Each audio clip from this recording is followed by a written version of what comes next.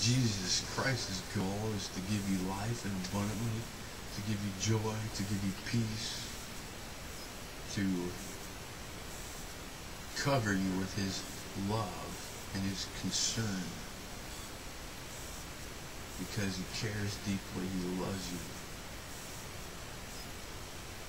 And he's keeping an eye on you because he knows how we sheeps are.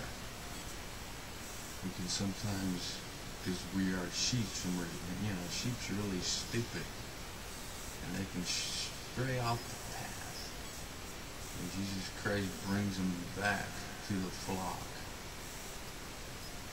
And you're gonna sometimes stray off the path, but Jesus Christ will always bring you back to the path. You'll get stuck in the thickets or something, or the bushes, and then Jesus Christ's voice will speak out, and you as a sheep will recognize his voice. Oh, there he is! And come back. And find the sheep will find his direction again. The sheep will find his or her direction again.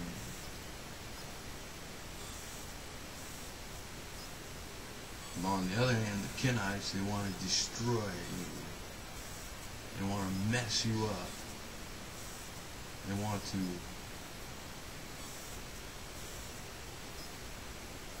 mess you up. Because their goal is self-interest. And they come along to you when you're a little child, just going into teenage years, and tempt you with, try this pill, try this drug, try this, try it. If you try it, I can take you on such an awesome spiritual high, it'll blow your mind. Try this or try that.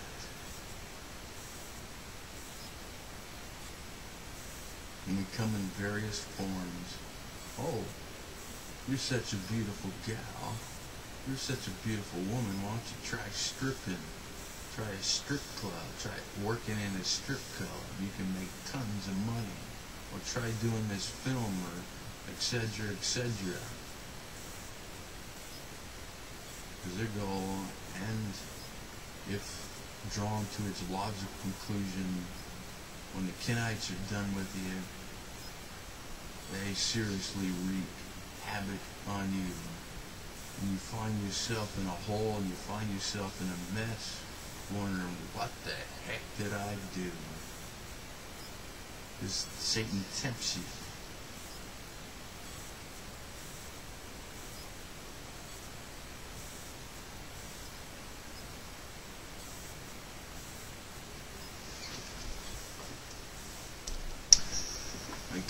Kenites come in forms of your boyfriend or girlfriend, or your boyfriend. Start falling in love, and all of a sudden the boyfriend of yours starts talking you into an early age. Hey, why don't you try, go out and be a prostitute and make me some money, and vice versa. And I think more and more, and I don't know why, I have a fascination of forensic evidence, and putting the pieces together, mysteries and so forth. And these serial killers, these madmen, these nut jobs, they are. I'm almost confident, almost 100% confident, I believe that they are Kenites, bad to the bone. Because what normal human being would do such mad ideas, mad things? Even once you become born again, too, the old Kenites will come along, turn into your ex-boyfriends, your ex-girlfriends, or your friends used to hang out or whatever, and try to lead you off the path, to lead you straight back into what you used to do.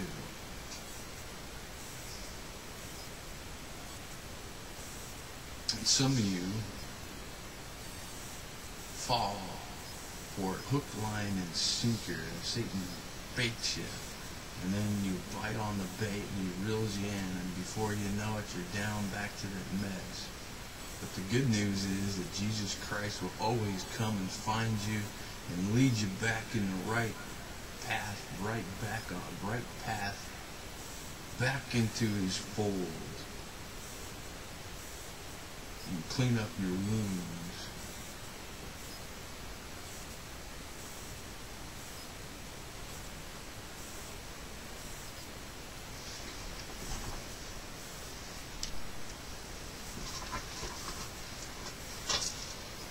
Verse 11.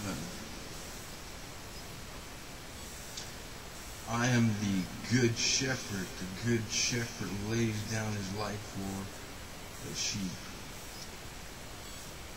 And that's exactly what he did. He laid down his life for you, so you might have his life and have his life abundantly.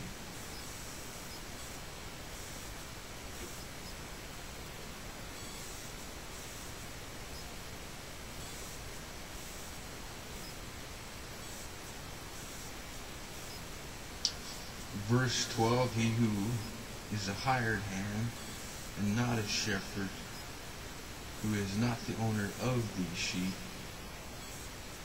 sees the wolves come in and leaves the sheep and flees, and the wolves snatch them and scatter them.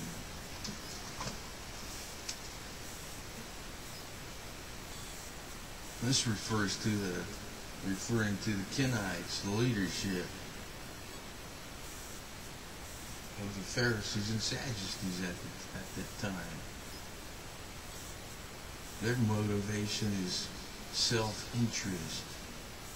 Maybe the Pharisees and Sadducees' interest, because they knew that Jesus Christ was the Messiah, but they were Kenites. But they did a good job concealing them as shepherds. But they were really hired hands, and their interest was self-interest. I don't know what it was. Maybe it was because it gives them importance, esteem, and probably made a lot of money off of the temple and stuff, because later on Jesus Christ knocks over the money tables in the temple.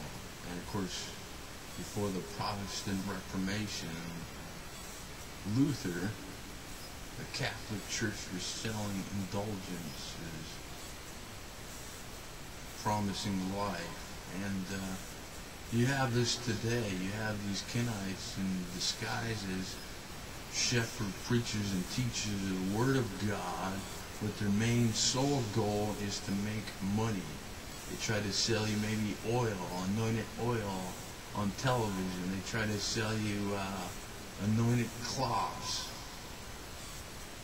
supposedly. They try to get you to give and give and give and give money, and convince you by giving you'll become rich and a millionaire. But who's really getting rich? It's those preachers and teachers, while the rest of the people who give their money away, their lives are destroyed by that. Some lose their homes, lose their houses, and whatever, falling back and forth in all these different kinds of movements of counterfeit revival, because the Kenites are always trying to start counterfeit revivals to create a revival that leads you astray from the true revival that comes through Christ's resurrected life, coming up with new schemes and ideas, selling you holy water, phony prophecies in the mail, that they print out by, which they probably print out millions and millions of these fake prophecies in a factory somewhere, and they claim to be prophets, and they have all these letters written out claiming that they have a word for you and that they're a prophet, and all you have to do is give me this money, and I'll give you a prophecy, and etc., etc. Their motive is self-interest, money. Even for millions and millions of years, the Catholic Church and the priest and all that kind of stuff, their interests were self-motivation. They like the power that they got.